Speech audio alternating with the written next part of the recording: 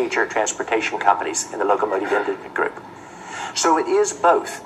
But you've got to understand when you enter it, are you in the linear segment of the business or are you in the exponential? And you better not get the two confused because you'll get crushed in the process. But it is the realization that big companies and small companies are moving. It's a realization that the world's remarkably equal because it isn't given that a physical and a digital world, the two together, will win. The virtual world is going to be tough competitors. The physical world has tremendous brand advantage. But thinking about how this changes everything is key. Enabled by fast IT. When we did this in Barcelona a year ago, to be very candid, there were two cities that really stood out in the world, Songdo and Barcelona, as examples of really smart cities.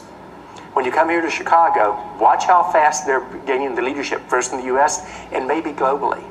And if you haven't been on the street walk with what goes on and how they combine it here in Chicago, what are their current plans and where they're going, I strongly encourage you to do it. But the key takeaway I'm making is you are able to now talk about a dozen cities. From Riyadh being able to do this, to thinking about where you're going to go around the world, Berlin's dreams and aspirations on being able to make a difference, Nice, France, with the way they interface to their citizens in a dramatically different way, Hamburg in Germany, which will be probably the example for the 8 or 9 major city build-outs there, etc. Government leaders get it. And this goes back to, if you're going to be a good government leader, what are the two best things you need to do? A good economy and happy citizens. They understand that the impact to create an equality environment, regardless if you're in developing world or developed world, will be around this. And the ability all of a sudden for Germany to think about an Industry 4.0 being their vehicle. By the way, this is Chancellor Merkel's words. To skip a generation. They led clearly in the Industrial Revolution in many segments, such as automotive, but they missed the technology segment. Now they see the two coming together, and if they do this right within Germany, it will be 1 to 3% growth on their GDP and make them much more competitive as a nation. But guess what? When you talk to Cameron, he gets it too in the UK. He understands it's about innovation, creating a good environment for business to occur. It's about how do you take issues like the Olympics and build on them to capture the imagination of a country.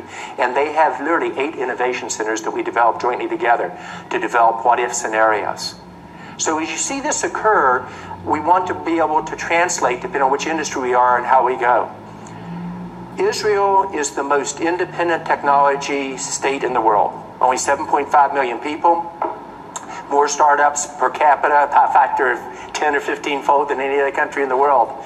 And yet, they had a complete agreement between their 3 major political parties on what digital Israel should be. And by the way, when they talked about this, they didn't talk technology or connectivity.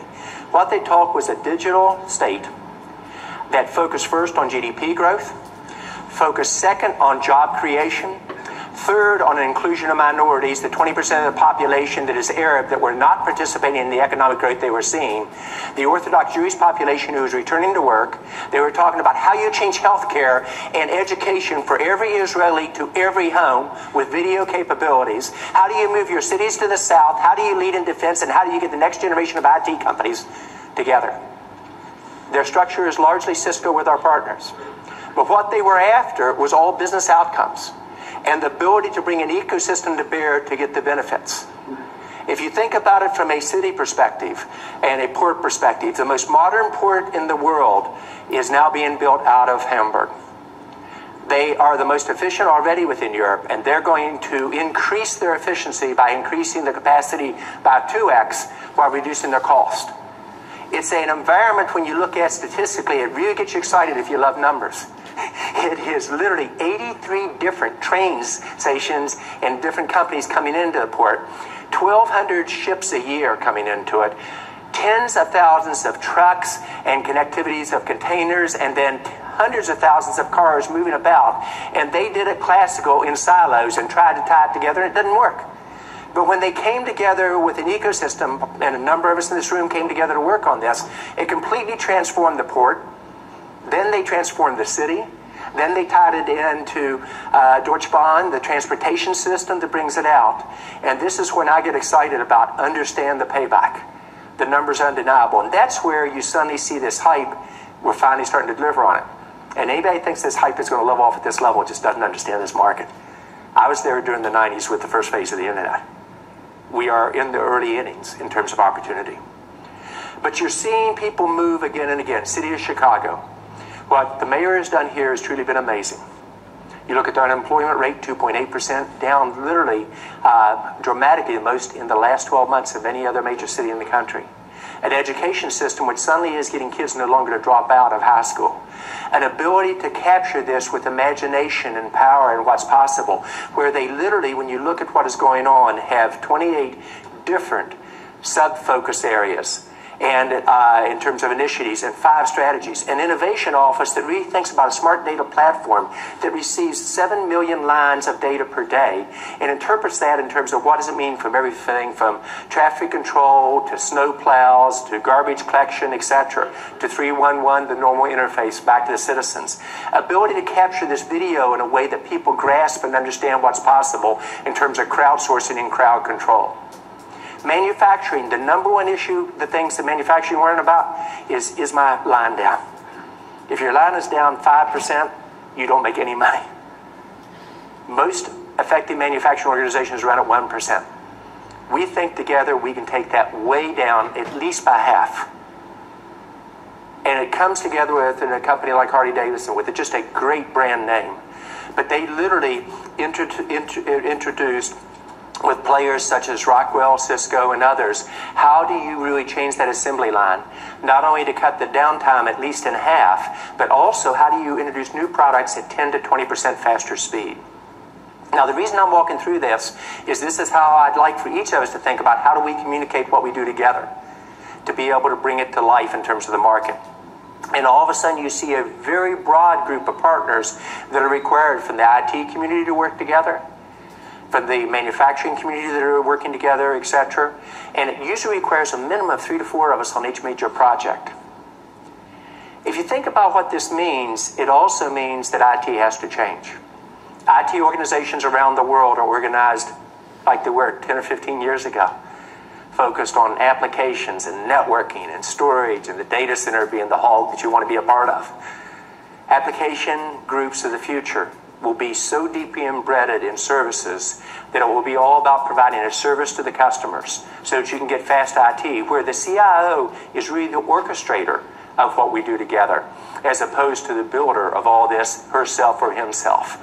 And so as you think about how we do this, we've got to say, how do we do it with our joint customers? So when you have people like Brennan, who's the CIO here in the city of Chicago, she gets it. She really understands how to do it. Now, I think the mayor can push her even tougher, which I'm going to tell him later, because I think she's very talented and her team can deliver. But she delivers it through a host of partners. How many of you saw the Rio Tinto presentation? Wasn't that amazing? I said, you know, the kiss of death is when you say, you're my chief innovation officer, now go make it happen. I knew that I could say that to him without him getting mad at me, because he is the chief innovation officer. I said, what did you do differently? He said, John, it was simple. I'm in charge of innovation and strategy, and I have less than 70 people. I do it all through an ecosystem. That's why I'm able to move quickly and reinvent the company.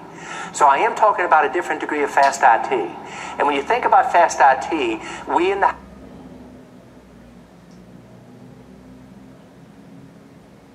high-tech community have to make it simple,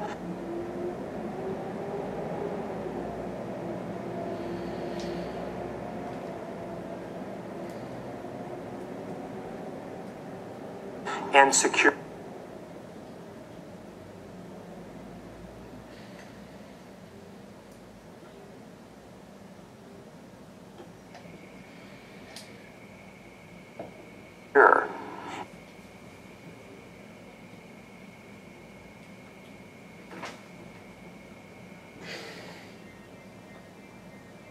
And we've got to really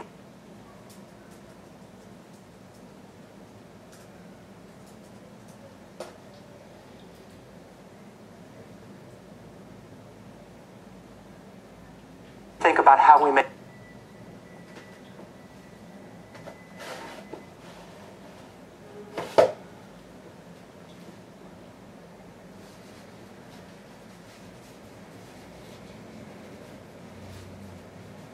it smart, to Doug's points earlier about intelligence throughout the network, the ability to program both with merchant ASICs, i.e. Intel x86, and custom ASICs. and the ability to bring those together in a way that others cannot to achieve the goals. But it's also about organizational change, because as you implement these changes, if you don't radically change the organization, if you don't radically change the process, then you have a problem. And it's the ability for the IT organization also to become the chief innovation engine for their companies and their organizations, which is going to require more and more of the IT people being what?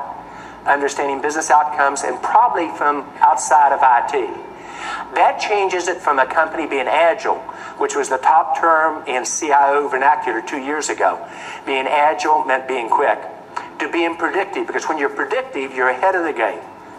That makes a difference in your company's economic growth. It also makes a difference in your CEO, him or her, having their job very long. There's a little bit of humor in case you missed it. Late in the day, I know. And then it moves into where you really become hyper-aware. Hyper-aware of a city, of an opportunity or a challenge. Hyper-aware as a company in terms of a market transition. Hyper-aware, instead of watching your orders coming in, crowdsourcing off of social media to know that this new vehicle being introduced with this feature in terms of pedestrian capability or this feature in terms of engine is what you have to build well before the order line starts. That's the opportunity we have together in front of us. But it does require fast IT in ways that we haven't thought before. And at the heart of this is security. And to be very candid, 2.5 years ago, I thought security would just be an element we'd do a little piece of, and a number of us would do it together. And I was sitting in a forum, and all of a sudden one of my CEO counterparts, a real large high-tech company, was getting the tar beat out of him on security. I said, I'm glad to see him, not me. And then he said, you know, after thinking about this is Chambers' problem.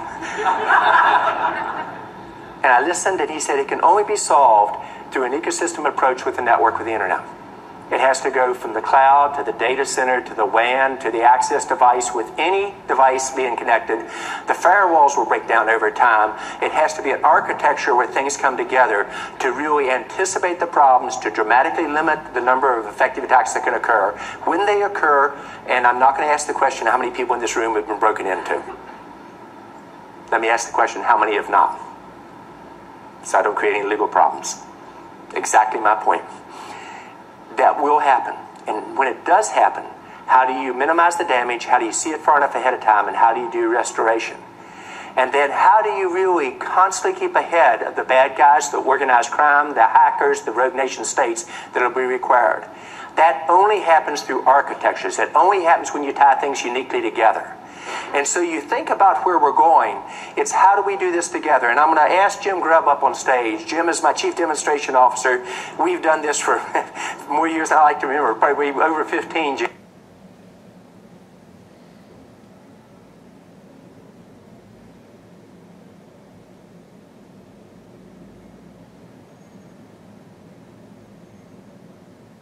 That's right. I want you to take these concepts that all of us have talked about over the last 2 days, pull it together in terms of what does it mean in a way that we can understand how it actually ties together. All right, John. Well, we're going to build some cars today. A good thing, I'm a car guy. We're going to really show how the ecosystem of folks in this room are bridging the IT and the OT technologies with architecture, with security, and with a fast IT model that allows us to deploy these things very quickly. So you're going to tie it all together for us. Exactly. So if you'll join me over here, we're going to start by provisioning some new analytics capabilities. What we're looking at here is an IT dashboard that's built with Cisco's ACI technology. This is our software-defined technology that allows us to automate the deployment of new IT capabilities. It also allows applications to run wherever you want. So you don't have to bet is it going to be centralized or decentralized or somewhere in between. It relies on partners to make it happen.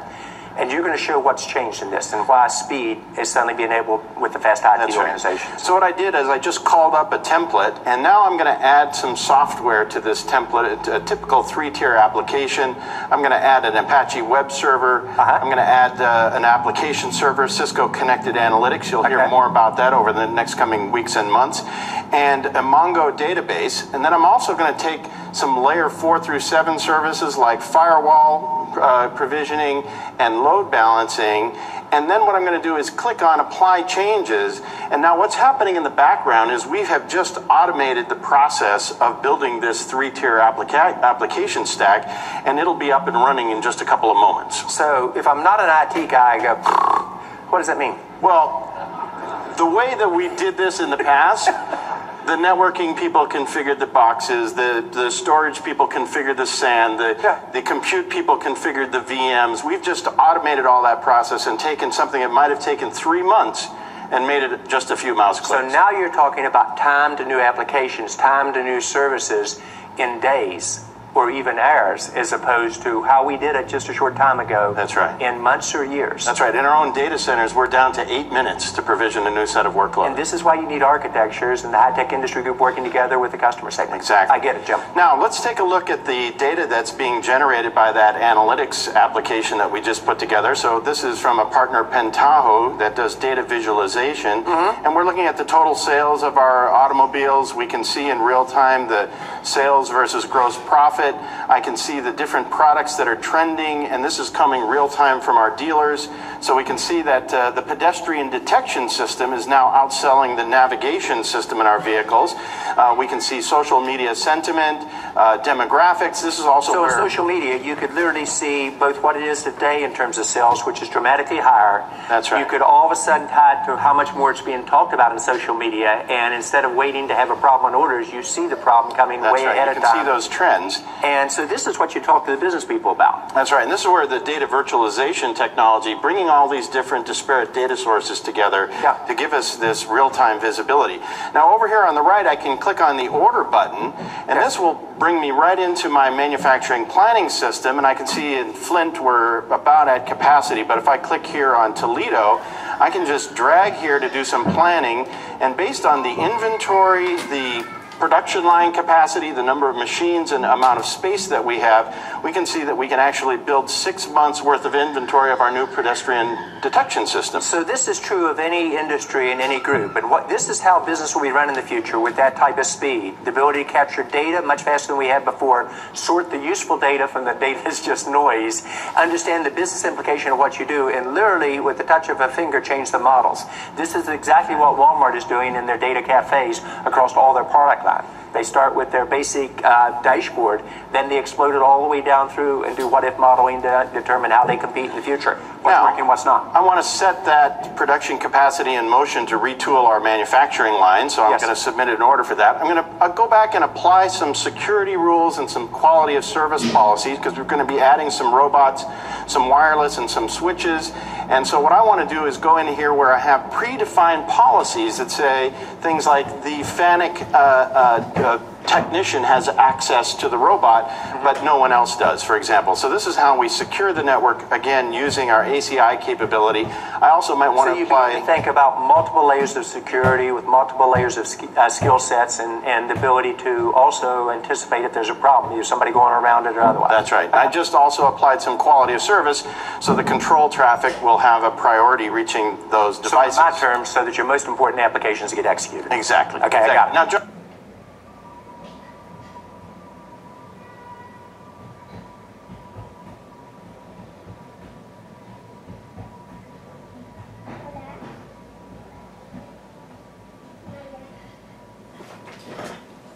join me as the factory floor technician. I might be responsible. I've got a mobile tablet here where as the factory floor technician, I might be responsible for provisioning this new device. So any data to any device anywhere in the world, and then the ability to summarize it back where you can make decisions on. Exactly, exactly.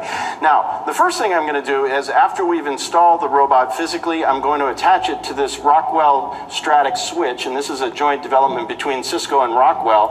And as I attach the robot, you'll notice it's automatically discovered by the network because we pre-provisioned it, and it's now downloading its quality of service and security policies and gearing up to be able to manufacture. So watch this transition. Let's use Rockwell as an example, but it's what we and other people in this room will be doing with the ecosystem. Rockwell used to use our products to kind of enable what they did. Then they began to embed our products inside their products and our joint partners. Now we begin to co-innovate in terms of what we can do together. So this talks about where this industry is going and why you've got to have industry standards and the ecosystem to make it work. That's right. We can bring that IT automation all the way down to the factory floor. Okay. Now, one last thing, as a technician on the floor, I'm just going to click here to provision the software that will allow the manufacturing of our new pedestrian detection system. And it looks like we're all up and running.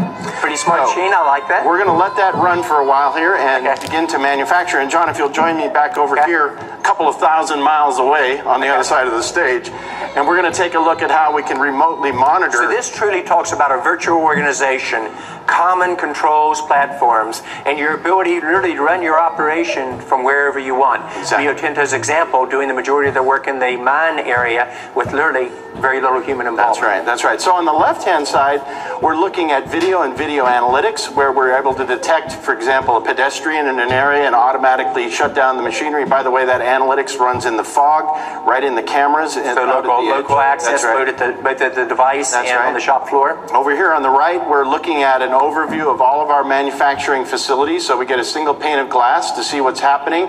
We can click to drill down. We can see what's happening forecast-wise, real-time. We're now getting real-time information on overall equipment effectiveness, so this data is real-time. We get video from the floor, capacity planning, and even things like network security. This is our SourceFire engine detecting threats or potential threats that might be within the network there. Yes. It is looking like I'm getting an alarm here where we seem to be having a problem in one of our manufacturing pods, and I'm also getting that alarm as a technician. So let's go back over. So you can send the data to any appropriate source to say, how do we solve this? Now, this often used to result in a whole line being shut down for a period of time. Hottest application going now is bringing the expert to the exact site. That's right. Virtually as opposed to physically. And also, as a technician, I'm getting a map on showing me on the factory floor where the problem is occurring, so I can get there very quickly. Yes. Now, what I'm going to do is I'll just click here, and this will give me the ability to drill down a little further, but let's assume for a moment that I'm not familiar with this particular part assembly that's having a problem, and I need an expert. So what I'm going to do is click on Contact Support on the bottom of the screen here, and this is using Cisco's mobile advisor technology to allow us then to talk to an expert who will then help us to solve the problem that we're having here. Hi there. Good afternoon, Jim. This is Mark. I was looking over your log files, and it seems like you're having a process error. Yeah, we're having a problem with a little part right here. Right, so what I'm going to do is I'm going to bring up Mobile Advisor. That's going to let me see exactly what's on your screen as we're seeing it together, and we'll take a look and troubleshoot this. Okay. So you begin to see collaboration, you begin to see Internet of Things, you begin to see cloud, you begin to see video architectures all come together. All coming together, that's right. All right, we're definitely seeing a Code 3E process alarm. So the first thing I'm going to need you to do, Jim, is to click the maintenance mode button. Okay, and I'll do that right here. Switch the robot into maintenance mode. On my tablet. Okay. It's in maintenance mode. And with that done, I'm going to share a troubleshooting document with you. All right, I'm getting that troubleshooting document on my device. Great, let me point this out. In the lower left of the block assembly, you're going to see, it looks like you have a loose stem fastener. Ah, okay. Right, so all you need to do is pop the top off and tighten that up. Okay, all right, I can do that. If you'll hold that for me, John, we'll find the... It's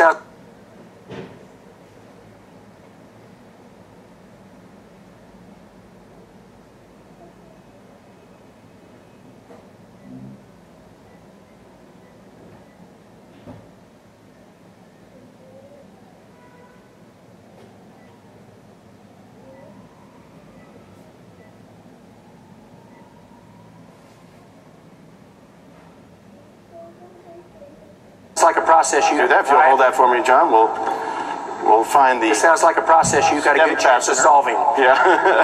All right, we'll go ahead and tighten that up. All right, I think we got it all set. And we all grasp this could be changing a part, it could be doing almost anything, but the ability to bring that expert in and solve the problem. That's right. Anything else we need to do now? You just need to click the maintenance mode button again to take the robot out of maintenance mode, and you should be all set. So simple, smart, secure. That's right. And we've just fixed the problem, and we're back up in line and running just within minutes. It's amazing. Smart. Hello, John Chambers. I think the robot's talking to us, John. May I offer you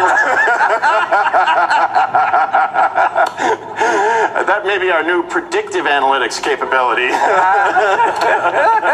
Thank you. All right. John, you have the clicker?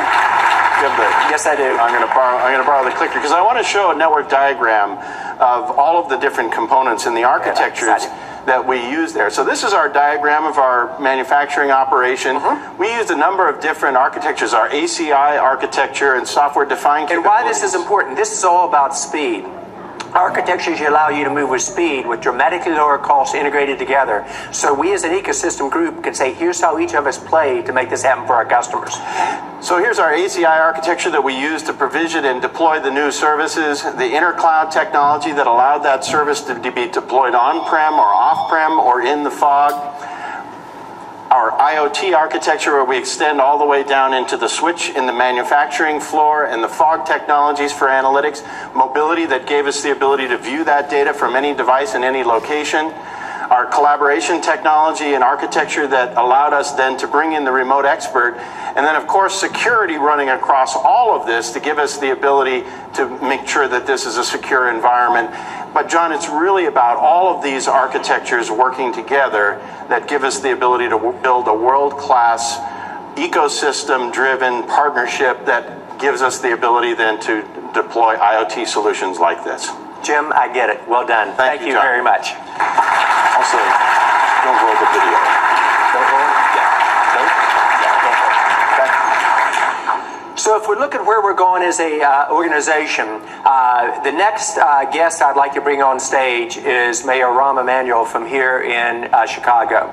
When you go around the world, the first thing we do when we talk about a smart city is you meet the mayor, and if she or he really isn't bought into why this changed in education, how they would use this to increase the effectiveness and the quality of life of their residents or citizens, depending on how you call it, if they don't understand that, you go to the next city. The second thing you do is to see if they've got a CIO organization that can really deliver. This city has been able to deliver. I think most of us have been watching the unemployment numbers. They've had the most improvement in the last 12 months of any other major city in the U.S., down to 2.8%. You watch how they focused on education and got their dropout rate to dramatically reduce. First, it's absolutely right for the residents of this city, but it also gives you the right feeling as business leaders locating your employment group here. They grasp how technology and data could really transform the lives of citizens, create an environment that would be the most friendly environment for new residents and keeping existing residents and family here. In short, the city's done an amazing job. So over the next 10 to 15 minutes, I'm going to invite one of the, I think, best mayors in the world to join me on stage to discuss what Chicago is doing and how does it meet its goals. Please join me in welcoming Mayor Rahm Emanuel.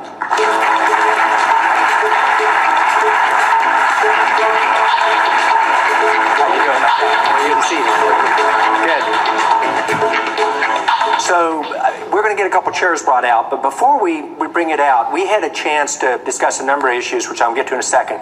But the one thing that I'm most excited about and proud about is what you've been able to do in education. How did you change, please? Okay. How did you change the attitude in education? This is the first time I've ever sat to the right of you. That is true. I hate to say it, but I'm a very moderate Republican. That's an endangered species who actually loves Democrats, which is even worse. But we're right on our politics there, and we got to know each other when we were in the White House. That's right. But this is the biggest problem facing our country. If you were to say the 2 or 3 things that made such a difference that you were enabled to enact here in Chicago that suddenly dramatically cut the dropout rate, that got people excited about staying in school, what was it that you did differently than the rest of the country? Well, spent some political capital. I made pledges in the campaign, and I saw them through. Just to walk through a couple things. First of all, the biggest thing is we have a pre-K to college strategy, so it's not isolated. And what I mean by that, we added universal full day for every child in the city of Chicago, 7 hours a day.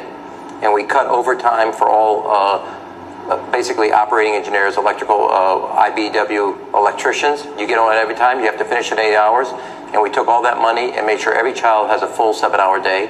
And we just today, or this week, announced we're doing universal pre-K for all 4-year-olds at kids from low-income families. The other thing we've done is we've actually, what is focused on, I added an hour and 15 minutes to every day, 2 weeks to every year. It's the single largest increase in time in school ever in the United States. Every child from kindergarten to high school gets 2.5 more years of classroom time than they did before. And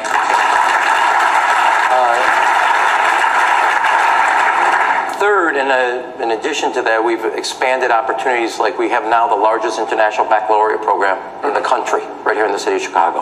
And the biggest piece, I would say, beyond those two pieces, early childhood, is that I've also focused on school principals.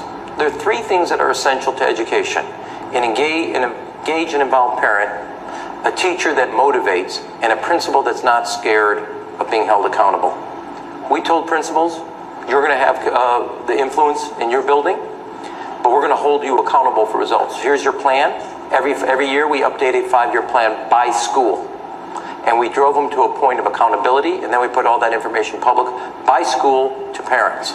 Rather than say, okay, what are we going to do overall? Each school had a plan base because the student bodies are different. The teacher corps are different.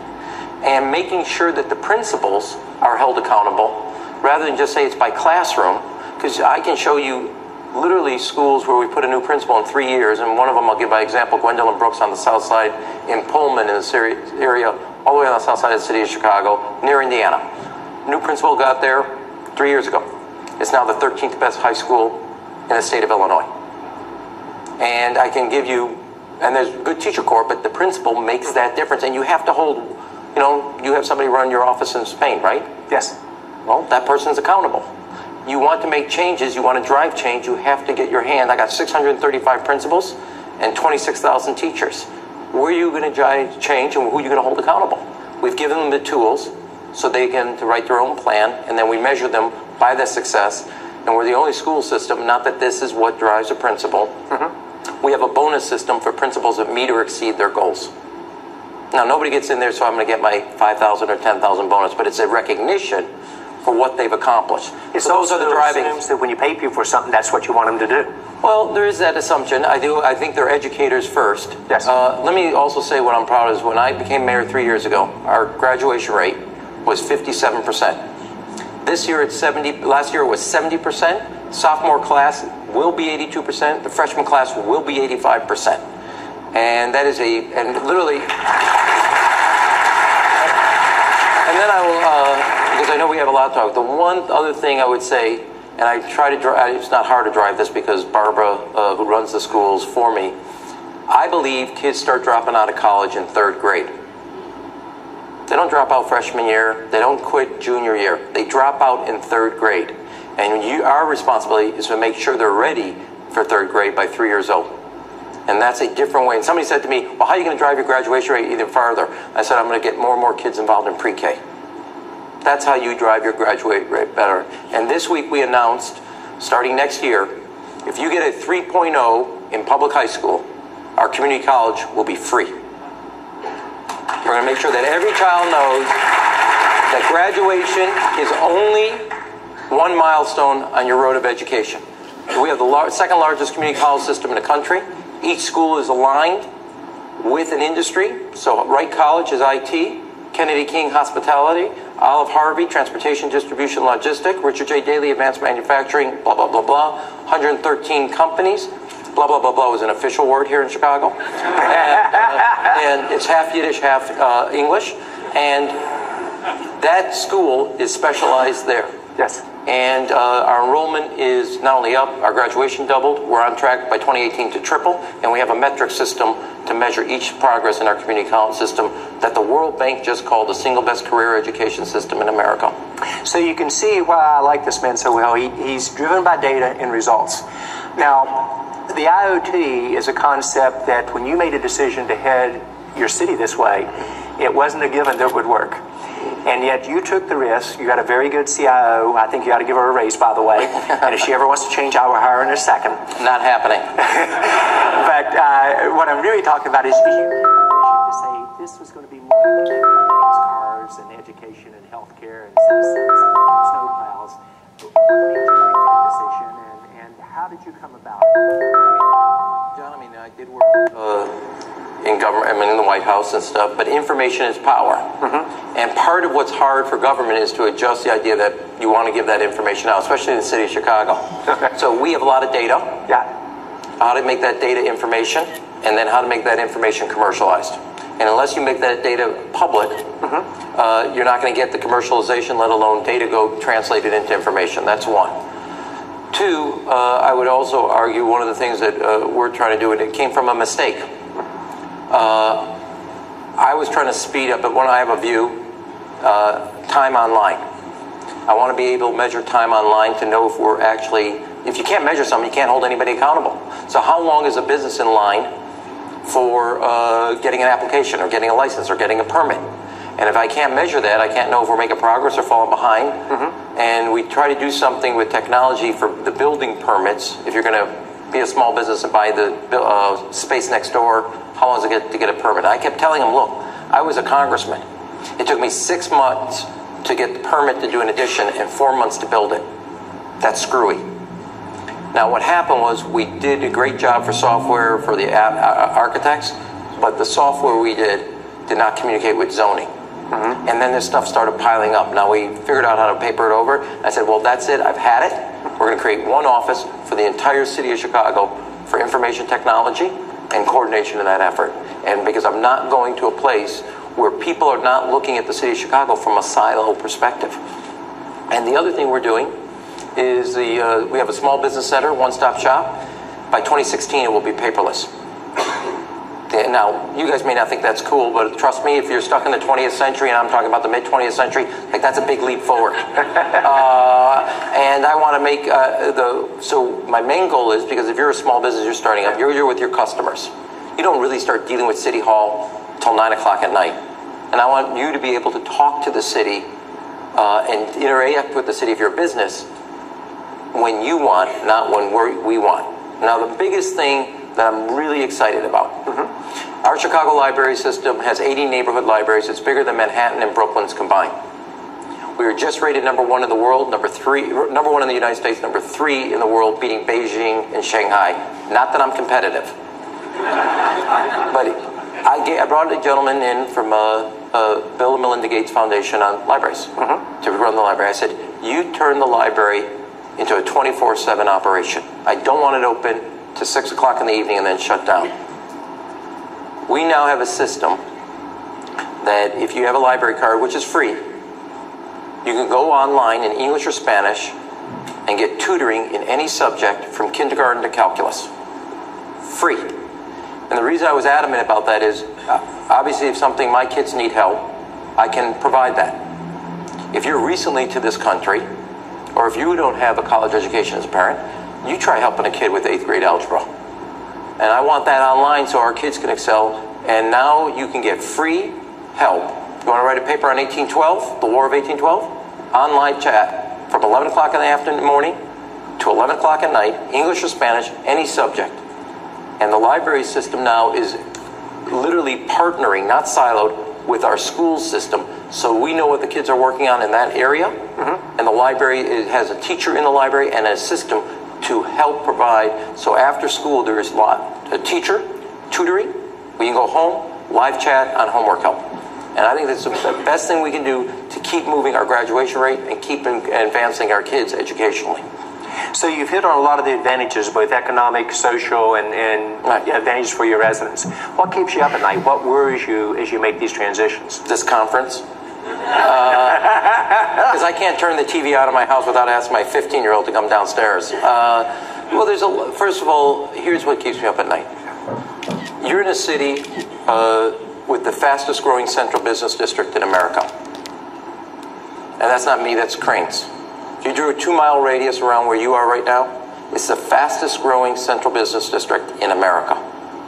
We're the #1 for corporate relocations, the #1 city people are moving into, and I can go down the list. And, as John mentioned earlier in the introduction, our unemployment biggest drop. Yes.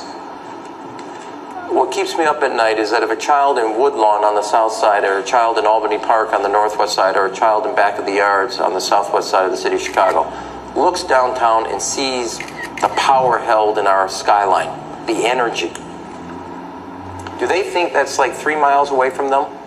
Or they think it's just another city?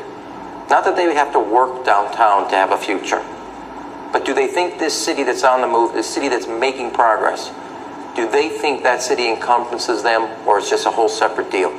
And so what keeps me up at night, and the reason I ran, and the reason I love what I do, and I really love it, I think it's the best job I ever had, and I had great jobs, is that you can make a difference in kids' lives if you're willing to take the political capital, spend it, and give them an education system. I am here, you're here, two reasons. The love of our parents and the education we got. And I walked through a great door of opportunity. I had the parents that loved me and hit me on the head. But my job is when I reach back, because I've walked through that door of opportunity, to grab somebody else's hand, not a door handle, and pull it shut. And the only way to pull somebody through that door is an education. And I gotta make sure that the school systems we have, the education we have in the classroom, literally means leave no child behind. That we don't have a tier system where certain kids are gonna excel because of what their parents earn, what their parents can provide, and where they go to school, versus making sure that we're leveling the playing field. We are all here because we had an education. Different backgrounds, different experiences, but an education. And what keeps me up at night is that the city that's growing and moving, not everybody has a chance to participate in that success, and I have a responsibility and I have to be held accountable. They have a shot at it. And this is why I also wanted to be here, besides you being a friend, and Cisco. If you don't know this, Cisco did a great thing for us. We have 5 schools that go from 9th to 14th grade. Every child gets a mentor, a tutor. They finish 14th grade in good standing. They're guaranteed a job interview with Cisco at $50,000 a year. That school is Michelle Clark on the west side. It's predominantly meaning almost 100% African American, and it has a 94% on track for graduation. And because you're willing to invest in the future, I wanted to be here, but I want to make sure that the kids of Cisco one day, because they did what they did, can sit here with you. And that's the most important thing I can do.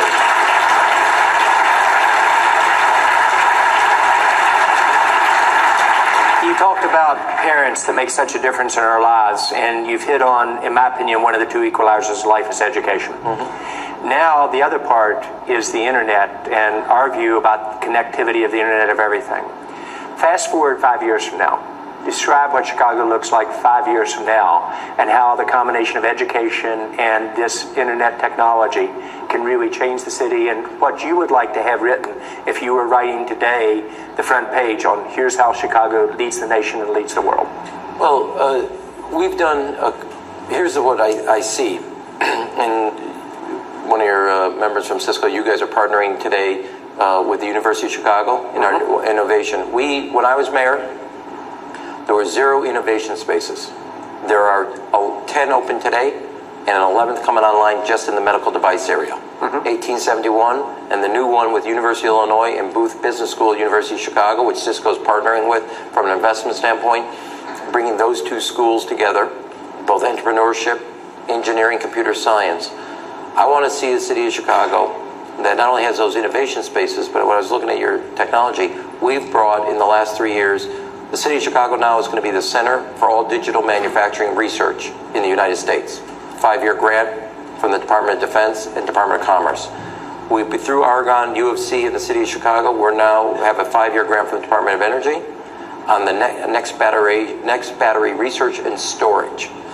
Northwestern is building a 4,000-person medical device center and research. So I want to be the center of the next big thing, in the city of big shoulders, because I believe if you bring research, the universities together, your company, my city, will succeed. It is the universities and the research spaces and the innovation spaces that commercialize ideas. And the biggest challenge I have is to make sure it's, I wouldn't say democratized, but more, it is the change that technology provides is not a threat, or as I call it, not a foe, but a friend. I used to joke with President Obama, and now I joke to myself about it. People hate the status quo, and they're not too excited by change either. And they got us right where they want us. Yes. But the truth of the matter is, all of us in this room, I don't know you, we are prepared for change. For too many people, change is a fear that they can't handle. Being adept at technology, making sure that technology is a friend for them rather than a foe, that allows them then to adapt to that change and make the most of it, is what I want to see in the next 5 years, which is from universities to kindergarten, from research capacities, and then opportunities that are spread wide. I think we're on the way to doing it. We have a lot of work ahead of us. But what you're doing in this forum and this idea of the Internet of Things, what we're trying to do in the city, dovetail in making sure that the change that's coming, and it is coming at a pace and a capacity that nobody was ever prepared for. I mean, I have a master's degree. My wife has 2 master's degrees. We're not prepared for this change. It is a threat, and I got to make sure people are more adept. And one of the other things I left out, in 3 years' time, you can't graduate from high school in the city of Chicago if you didn't take code writing and computer science. We're making it mandatory, and then making it absolutely. I do believe when I was growing up, you were growing up, bilingual meant English and Spanish. Bilingual, the number 1 language in that bilingual will be computer code writing. You may speak Spanish and you may speak English as the other language, you may speak all 3. But code writing will be the language of bilingual. It will be the one constant. And I want to make sure, again, constantly in our schools, we are preparing kids to make the most of change. Because for their parents, it's frightening. And I got to make sure it's something that's more seen as something they can access rather than something that's threatening. Mr. Mayor, I want to thank you for taking the time today. I also, the mayor uses the word political capital. I use the word courage just to do the right thing. And I want to thank you for just doing the right thing and having the courage to do it. Thanks. I also must say that it was a pleasure being on your left, although it's probably the exception. That's right. But it does give you a whole new perspective of what things look like. It sure does. Thank you. Thank you.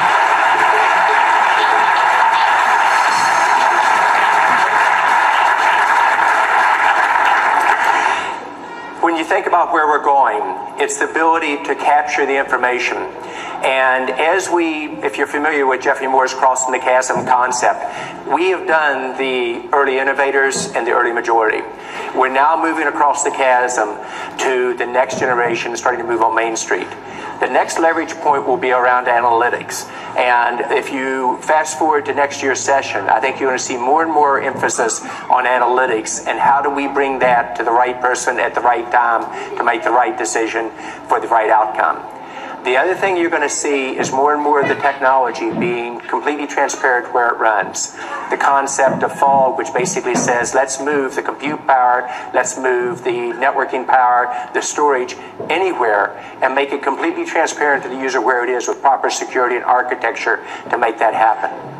What you begin to do when you combine this is you begin to move with the speed that really allows you to get the business results, the results for the children, as the mayor talked about, the capability to really make a difference in global competitiveness.